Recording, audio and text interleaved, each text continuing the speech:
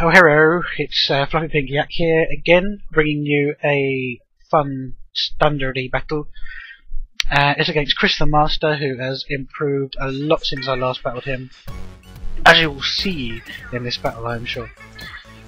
So let me just adjust my screen size so I can see what I'm narrating. Okay, I lead with a Swampy and he leads with a Tyranitar, so he's going to switch up out of there. Unless he's got hidden power grass or something crazy, but he doesn't. So yeah, I get my rocks up for free, and he goes into Vaporeon, and that's where we are now. I think he goes for a Toxic or something, but I had a Lumberry, so that goes away. And then I just Earthquake this thing, and all kinds of groovy stuff happens like that. Eventually, I will switch. Which is now, because I go into my lean, mean drilling machine in the form of a Rotom H. Yeah, it's H. It's the microwave, or micro oven, or whatever the hell it's supposed to be. Something with boxing gloves. So yeah, I'm going to chase it out with the Thunderbolt, and unfortunately he's got the T-Tar, which is obviously going to be Scarfed and Pursuit, because everyone's running Scarf Pursuit Tyranitar now, because the meta game is so centralised around fucking Latias. Yeah, so I stay in and just Thunderbolt this thing because that's all I can really do, just go for the damage. Or get annihilated by a Pursuit and die in one go. I shouldn't say he's Scarfed because he might be Choice Banded, but I'm betting he's Scarfed. So he makes the switch into Gliscor, which probably should have seen coming, but I did not. Well, I did, but I didn't do anything about it. So, Gliscor versus Salamence, and unfortunately he taunts me.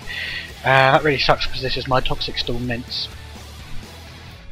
And I can't Toxic him, or anything like that. And yeah, he gets the, what's it called? Toxic on me, which really sucks for me later, and I'm very tempted to replace this Salamence with a specially bulky Dragonite or something weird. Well, not especially bulky, just bulky. So I can run like Heal Bell and be more bulky than Mince, but then again Mince with Intimidate's kind of cool. And something happened when I was babbling about Mince. I think it involves Sizer getting flambéed, so that's good for me. But yeah, this poison that's on me right now is going to be really, really bad later. It goes into a Latias, and I go into my Rotom to see what it's going to do. You know, Death Fodder and all that. Kind of hoping you Draco Meteor and lose all his special attack. But yeah, I can still go into Snorlax, which is my counter for Latias because it's Choice Banded and has Pursuit. Because at least in OU I like running very, very offensive teams, and unfortunately against stall teams it kind of belly flops. And yeah, he's got a Sandstorm team with 3 guys running Toxic, which is kind of overkill in my opinion. But yeah, against stall I do really, really badly with this team. So after sandwiches are eaten and Sandstorm's rage and poison takes effect, something will eventually happen in this match, I promise you. I get a Toxic on the Vaporeon, and this Vaporeon really bugs me at the moment because my 2 sweepers are Blaziken and Metagross, both of which can't really touch Vaporeon, unfortunately. And I come to realise later that having the sleeping duo of Metagross and Blaziken is incredibly, incredibly Heatran weak. And yeah, that you can probably guess what happens later, and it really, really comes to bite me in the ass. So what can I do about that? Looking at my team, I guess I can replace Metagross with something and just hope no one Draco Meteors my face in. Or I could actually get an Infernape instead of Blaziken, but then again, Blaziken kicks Infernape's ass, because Infernape's an ugly piece of shit with poor design. So where are we? I'm about to explode on this Valkyrion because I'm really sick of seeing it, and I want to get a sweeper in and speed this up. Because all the time we're playing stall games, he's going to come out on top because he's got all the toxic users and the sandstorm on his side.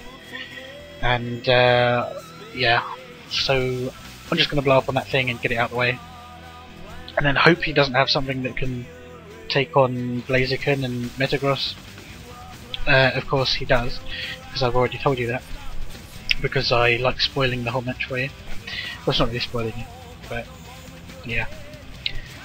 So he goes into TTL and I go into Swampy expecting a switch, because if it's Scarfed it would be the fastest thing on his team, and when switching from a double KO thing you always go into the fastest guy.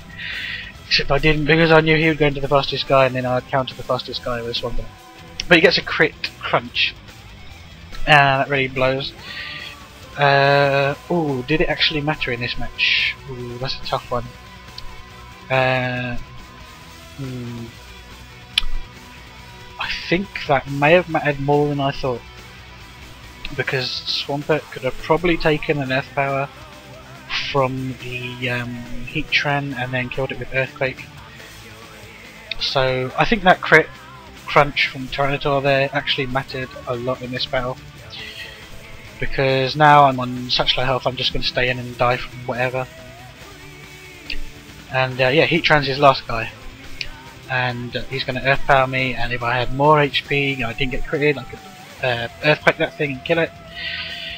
Oh, so that was really bad for me. I just didn't realise it at the time. We were on the Team Equinox chat and I was just like, oh, yeah, don't worry about it, it's only a crit on Swampy, would have done a quarter or so anyway, instead of half. But yeah, now it's going to bite me in the ass because he outspeeds my Metagross because I can't get an agility up without him Fire Blasting my face off. And he doesn't miss a single Fire Blast, which is really annoying, out of the 8 or so he uses. And I'm going to be speeding this next segment up to 4 times speed, because basically it's me trying to do something against this Heatran and failing miserably. Coming with Drumstick here and Sky Uppercut and it misses, so that just blows even more. It's just rubbing salt in the wounds really. And now I speed it up to times 4 because all that happens for the next couple of minutes is I try and stall out his Fire Blast and Roost. Gets another crit there, so this really isn't going too well for me. So yeah, I'm just going to keep roosting up as he keeps Fire Blasting, and what I should have done in theory was well, nothing, because basically can't take an Earth Power. So yeah, this is a losing battle for me all the way. Salamence can't touch Heatran because of the only 2 attacking moves it has is Dragon Pulse and Flamethrower, neither of which would break the sub obviously. Blaziken can do something, but not while that's behind a sub, plus it outspeeds. So people are going to tell me to use Infernate because it would outspeed that Heatran, and I still say no, I like my Kentucky Fried Chicken, and you can all fuck off with your stupid ape. So yeah, obviously the Dragon Pulse doesn't break the sub, and I'm getting annihilated by Poison, and we both run on that turn. For some reason he said he'd